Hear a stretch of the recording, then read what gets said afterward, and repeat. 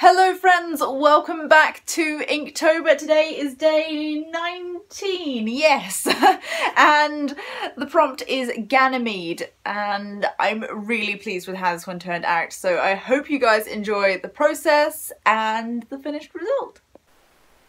I think this one might be my favourite one yet. I don't want to speak too soon, but yeah, I'm very pleased with how this one turned out. It was, again, there's always a certain level of risk involved with doing one of these, and especially when you're working traditionally, and you know, you've got an idea in your head about how it's going to look and kind of a concept behind it, and you just hope that it turns out. And there have been varied results in this Inktober, but I really liked the sort of softness of this one. You might be wondering, who is this Ganymede fella? And Ganymede was a prince of Troy, at least at the sort of beginning of his mythology story. And one day the cupbearer to the gods, Hebe, spilled the nectar or the ambrosia all over the place, and Zeus got a bit cross and decided that they needed a replacement. So Zeus, being Zeus, looked to the model world and wondered, who can I abduct to be my cupbearer? And of course he spotted the unsuspecting Ganymede, who was, and here we are back to, you know, if we were playing a drinking game about Greek mythology, then, you know, if you took a drink every time somebody is more beautiful than the gods or the most beautiful human on the planet, you know, you would be very drunk very quickly, because this is a slightly over ridiculous thing that happens in mythology. But anyway, Ganymede is the most beautiful of them all, the fairest of them all, and Zeus is besotted. So he does what he often does, which is turn himself into some sort of bird to go and abduct a mortal.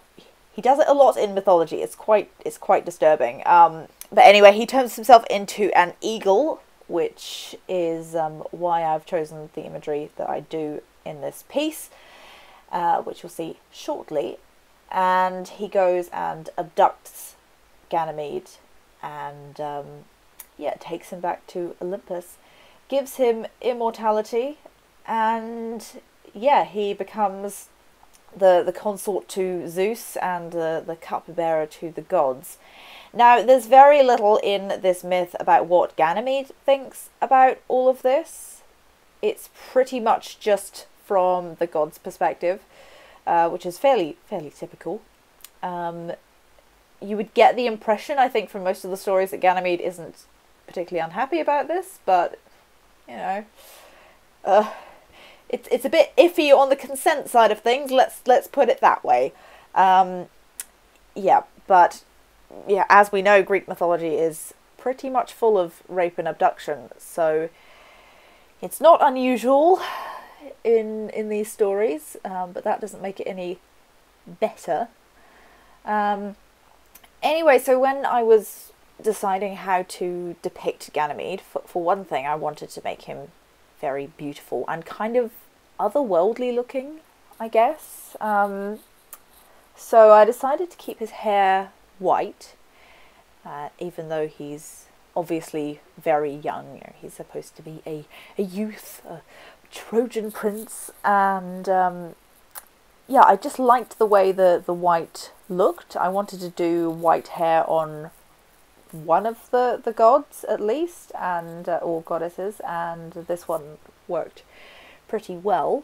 And yeah, as you can see, I decided to go for stars in the background and these feathers to represent Zeus and the eagle. I know they're probably not anything like eagle feathers, I'm aware. Let's call it artistic license and leave it at that. But I wanted to give it a sense of depth as well. So in behind, I put all these little sort of soft feathers. And then in the foreground here, and I had actually planned to do this, having these feathers in the foreground. But it also worked out quite nicely because I could get rid of a few of those marks and smudges that I had not done intentionally. Yeah, so this is the first time, I think, on all of them that I've used silver, which may have been a bit of an oversight. Oh no, that's right. I used a little bit of silver on yesterday's one, on Orpheus and Eurydice, but it's very subtle and there's more gold than there is silver. So yeah, in this case, I wanted quite a warm feeling for Ganymede himself, but the rest of it to feel quite cool and sort of, I think plaintive is the word I wanted to evoke from this. You know, it certainly got a sort of melancholy for it. I wanted to give him a little bit, if not agency, then, you know, some expression, some opinion or feeling within this, and that happened to be this kind of, I was imagining a longing for home, basically, that he's looking, you know, not distressed, not distraught, but just sort of melancholy. So that's what I went for with this. I'm really pleased with how his face turned out. For one thing, he looks really pretty. That's quite helpful. And I used this brown ink, which is a Winsor and Newton nut brown, and it's got a little bit of shellac in it, so it is another one that sort of sits on top of the paper a little bit. And yeah, I think it gave it a really nice effect. It's not as harsh as using black outlines, and I wanted to keep that softness to his face. And especially as his hair is white, I didn't want to use anything too heavy that was going to make his hair feel too sort of structured. So I liked the use of the brown. Again, it gives it a slightly warmer feel as well, and this is really nice ink to use with the dip pen as well. So that's Ganymede. As I said, I think this one might be my favourite yet. I just love the feeling of it, the softness, and I think it is really beautiful, which is what I was going for, so hooray! Thank you very much for watching, folks. That was Ganymede, and tomorrow's prompt is Helen of Troy. So I am trying a technique that I have already experimented with so far this Inktober, and it went pretty well. So if you enjoyed Aphrodite and Hera, you will enjoy this one too. Alright, I will see you tomorrow when that one posts. Please subscribe if you haven't already, then hit the bell button and you can get notifications that will say when new videos post, which is every day, well, morning my time, but wherever you are in the world, it'll be more or less the same time every day. Alright, I will see you tomorrow. Bye.